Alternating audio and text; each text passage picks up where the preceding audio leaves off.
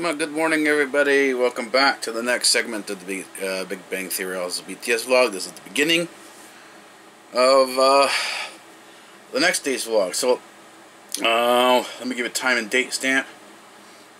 It is 7 hours and 29 minutes into the day of Thursday, October 13th, 2016.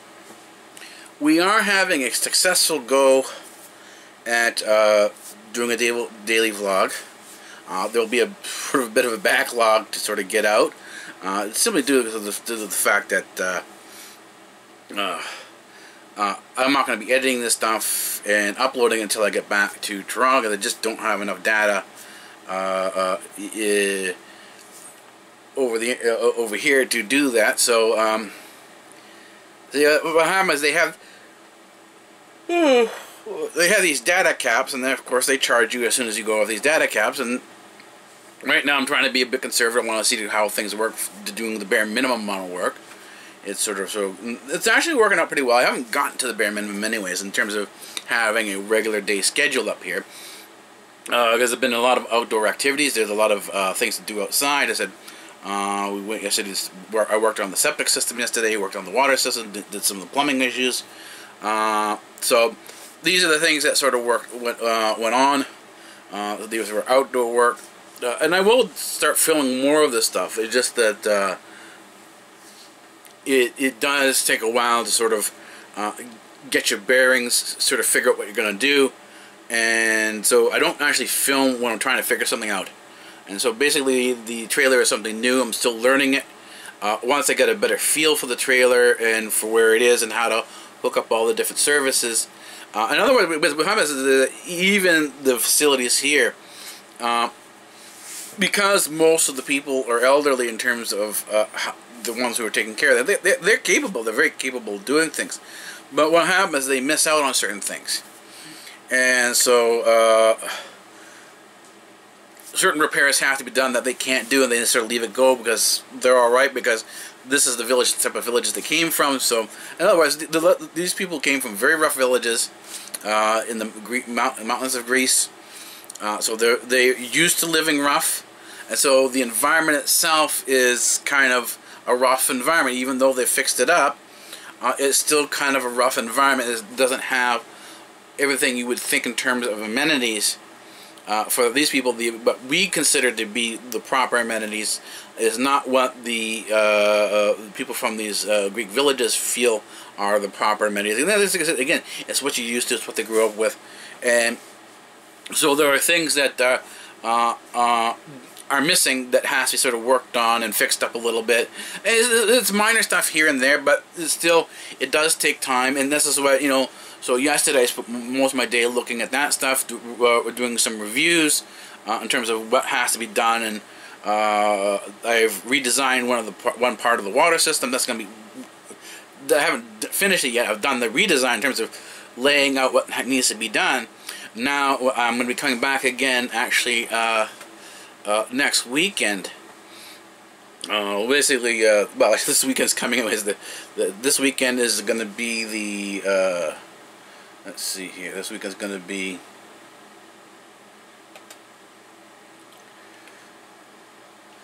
This weekend will be the 15th of October. The weekend after would be the 22nd. So I'm planning to come back up on the 22nd. Wasn't going to do that, but the way things are working out, and I'm planning to come back up here to do some more work on that weekend.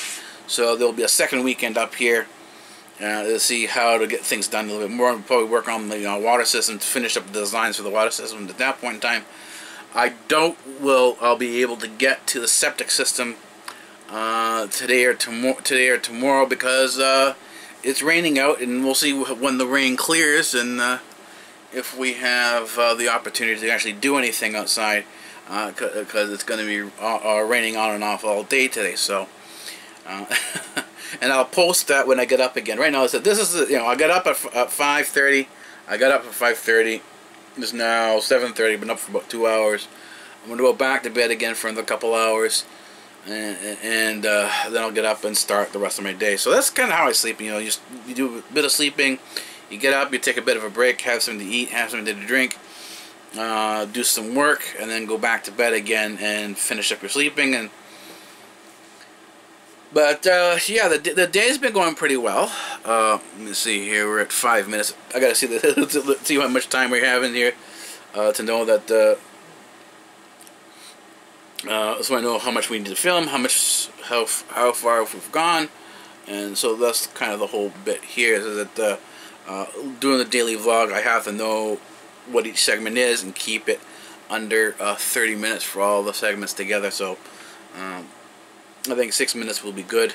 7 minutes, that's not bad. And then I'll have to adjust through the rest of it. So if I do, let's say I do 3 8-minute segments, right? That's 24 minutes. That's sufficient. So it's not exactly 30 minutes, but as long as it's after the 20-minute mark, I think that's pretty good.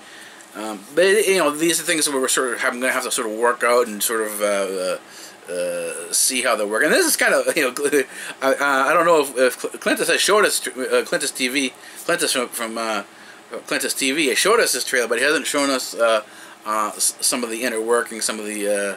He vlogs. He's outside of the trailer more often. I'm in my trailer more often than that. So bit by bit, as the day goes, the time goes on, and things are set up more. I will film more. I'll get sort of more images outside. I was supposed to film outside yesterday, so but the workload was such that outside, what I had to do was such that I just wasn't able to get to doing some filming outside. So hopefully I'll get to do that maybe today or tomorrow. We'll sort of see what ends up happening. Anyways, I gotta just finish this up here and then head back to bed again. I think this is going to need a little bit more charging. Well, we'll see what had to happen for the rest of it. So, anyways, I'm going to leave this here for now, and we're at just about 7 minutes. So, that's pretty good. Alright, I'll talk to you guys later. Well, we're back again for the next segment in our quest to do a daily vlog here on Big Bang Theory's BTSvlog. So, yeah, I'll give you a time and date stamp. Just finishing one segment of work, so I'm going to go rest a little bit. It is 13 hours and 39 minutes into the day of Thursday, October 13th, 2016. So that's our time and date stamp. So this is our vlog entry for our journeys. Our journey. Journeys, if we did, well, I did do multiple journeys. Let's say if we do multiple journeys here. Multiple. Anyways, yeah, it's kind of a gray, glum day. It's not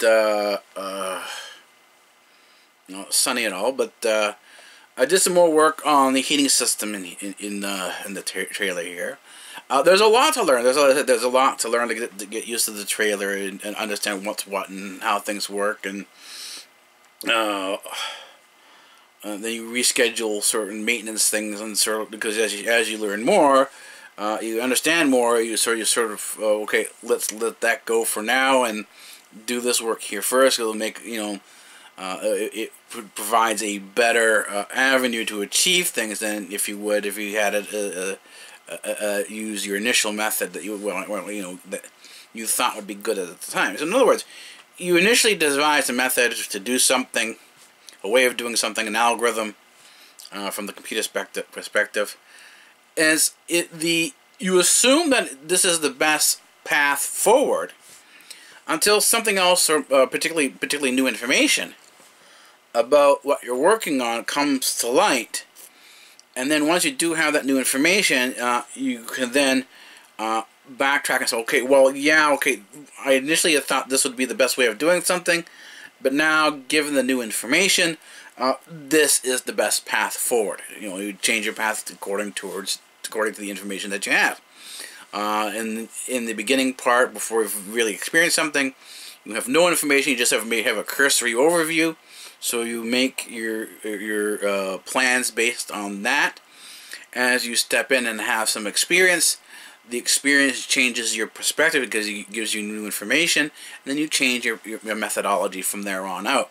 I mean, this, in many ways, it's a lot like experimentation. It's a lot like exploration, the stuff I do on a regular basis. So, the same process. You know, as you gain experience, you change your methodology, you change your perspective, and this gives you a new understanding. As this new understanding comes along, that gives you a chance to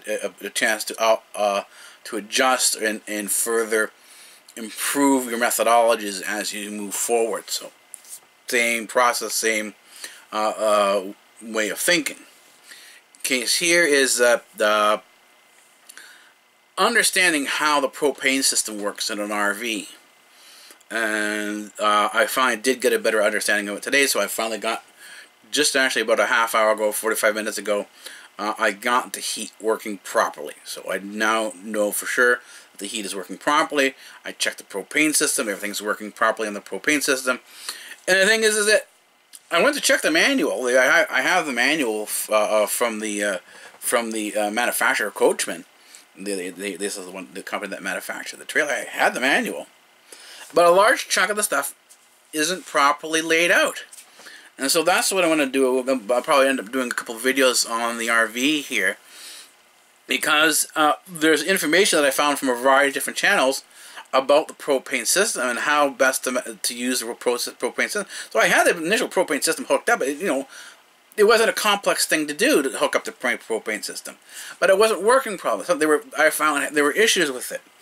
So finally today, after I sat down and reread and rewatched some of the videos on the propane system, I got a better understanding of it, and now everything is working fine. The heat just about 45 minutes ago to an hour ago, the heat was now working properly, and I understand the system a lot better than I did when I came on Monday. So just in a few days, it's Monday, Tuesday, Wednesday. And now it's Monday, Tuesday, Wednesday, and Thursday. So, because today is now Thursday. So 4 days later, I have a new experience, a new understanding of the propane system in the RV, and that allows me to sort of get a better understanding. Okay, what I need to do for the next time I come up here, probably sometime next week.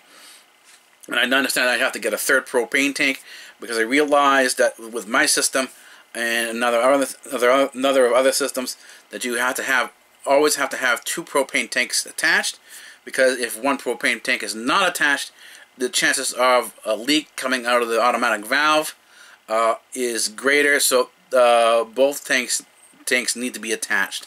So I have to go find a third RV tank, a third 30-pound propane tank, so that when the way the exchange would work is I would shut the entire system off when one tank is empty, shut the entire system off, and just swap out tanks.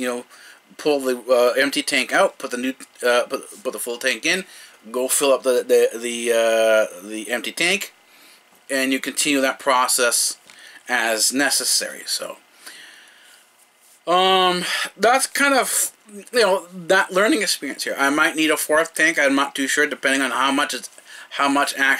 quickly it goes. That's what I'm not going to be leaving the system on, even though I'm not here for about a week or so.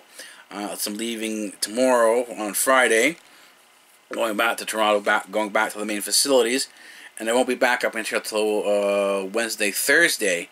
And I'm leaving the system on. I want to see how much propane is used to heat the trailer. In other words, I'm going to sort of experiment around and try to find out what the actual drain rate is on the propane system. So it gives me an understanding of, okay, I've got two propane tanks on there, right? How long does it take to drain? How much is actually used? in, let's say, a span of a week, of over 7 days. If you can get that basic understanding, you can then move forward and say, okay, I need X amount of propane for X number of weeks, or Y for Y number of weeks. And this gives you a sort of a fill-up rate of what you actually have to do. And if you understand the cost of the propane, you can just now start budgeting out what you need in terms for the propane for gas to heat. Let's say you're going to go through the entire winter. You need the place to be properly heated. How does it actually work out? Does the thing stay good? Does it not stay good? This is sort of the situation that has to be sort of worked out. And so that's what I'm working on now. So now that I've got the propane system properly working, the furnace is properly working, the next step is to see how much propane that gets used within about a week or so. So, and I said, this is what YouTube is. YouTube comes in very handy for a lot of these different things, where you might want to do this and you might want to do that. There's always people out there, and it's not just one video. You look at a lot of different videos and see how each person has. You see their experience with whatever you're taking a look at, and it gets, okay, that's one example. This is another example, and sometimes you take from more than one example. Okay, I'll take this. I like that here. I like this here, and you put together something that may not be exactly the same as from one video to the other, but rather a combination of things. So, and that's kind of what I did. Is I had looked at a number of videos. When I saw a number of videos, I said, okay, this is what it is. I was able to put together something that was sort of a hybrid of what I had seen on YouTube. So this is part of the experience. This is part of being out here and being in Mars Alpha. The trailer is now called Mars Alpha. This is my second research station. So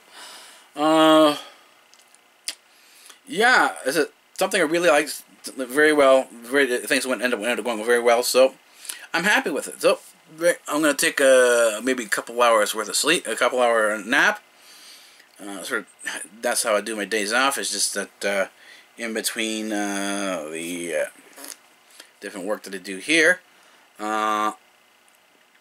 just sort of you lie down, take a nap, rest your body, and then get up and start do the next chunk of work.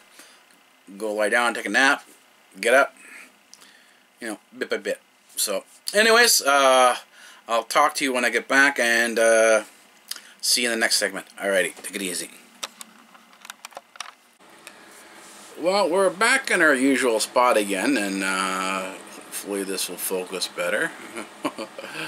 Sometimes it doesn't focus right, sometimes it's alright. It seems to be okay.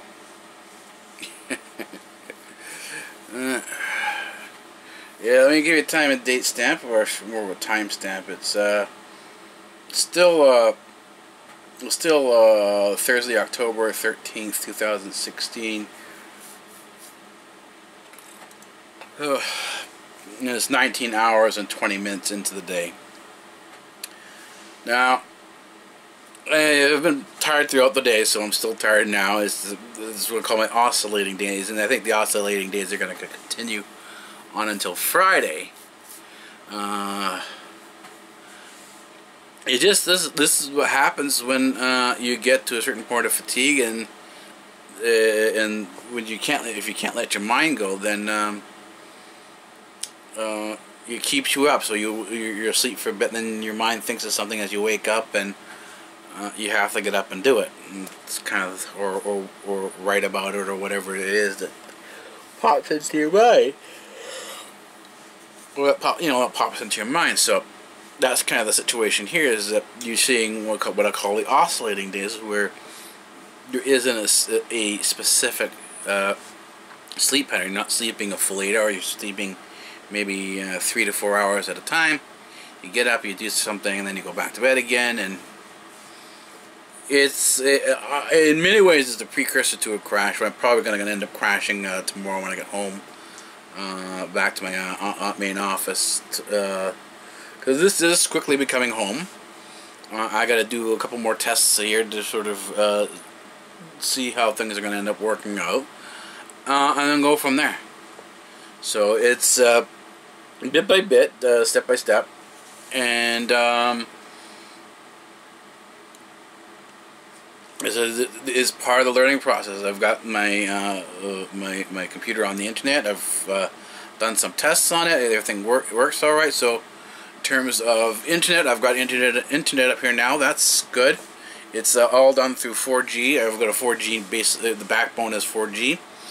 So it's a good it's a good network in terms of a comparison, the speed comparison.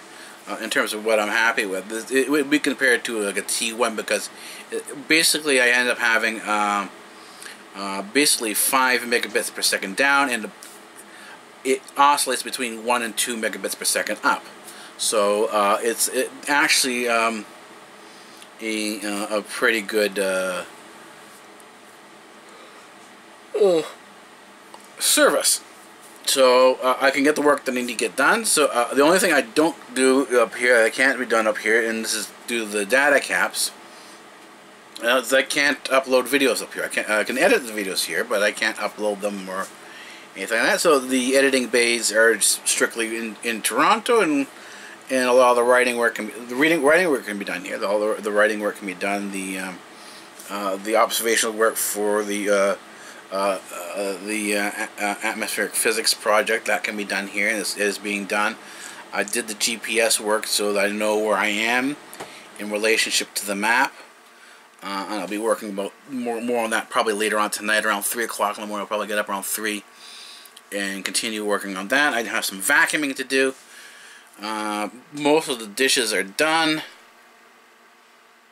So, you know, enough is done. Enough has been done that I can be satisfied with the amount of progress that has been produced up here. So yeah, fatigue aside, progress has been made. Progress is still moving along, and so I was happy with it. This is something that I'm satisfied with.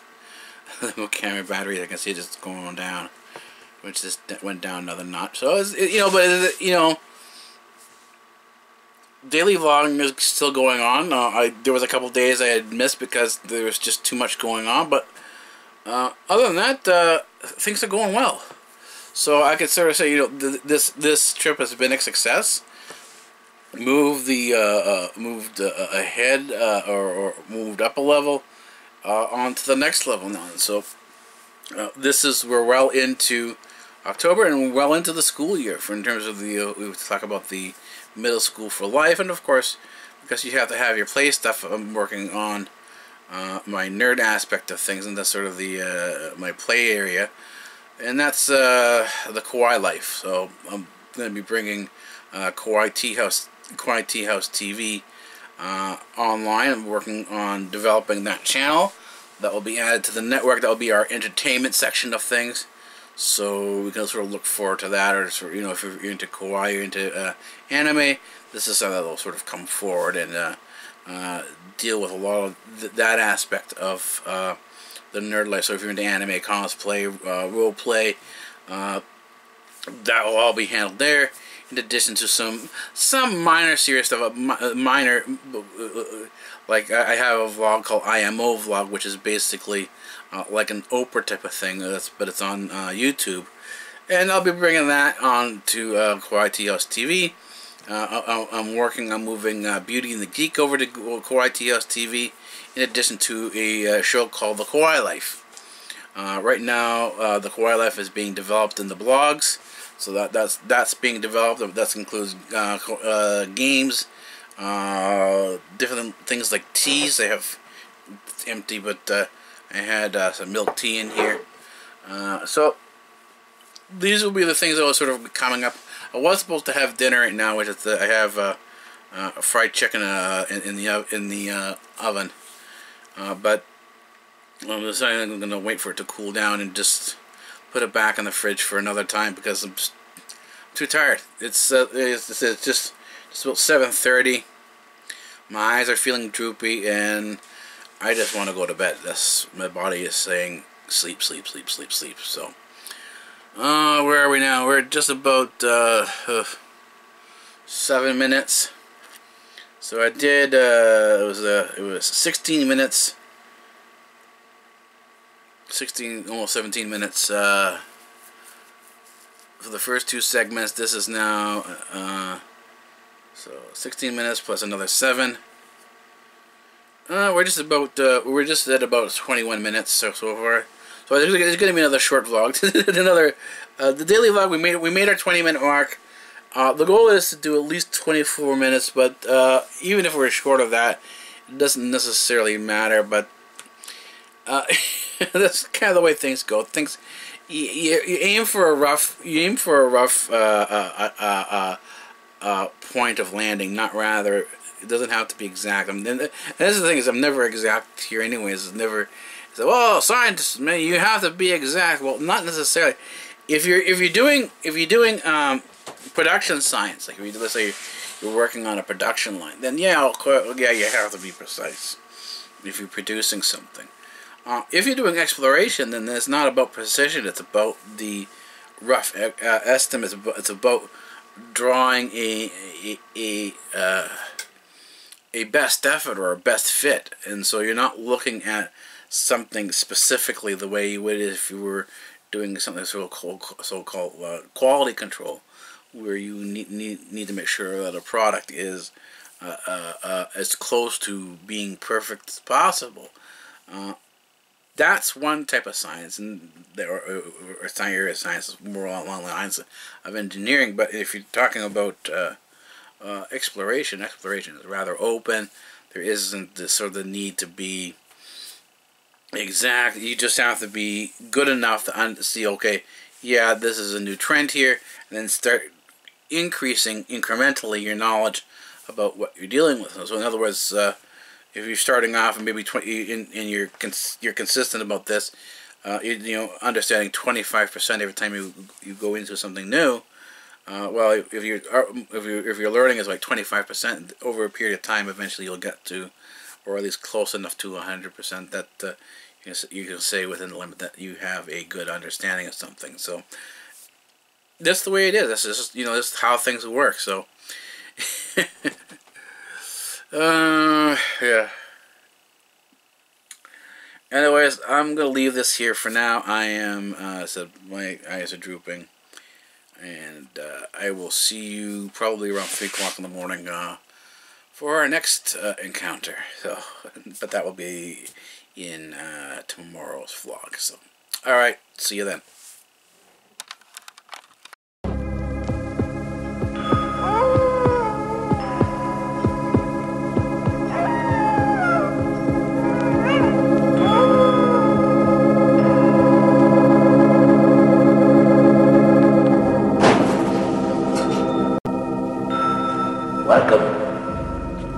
Welcome to the library, and I am the librarian.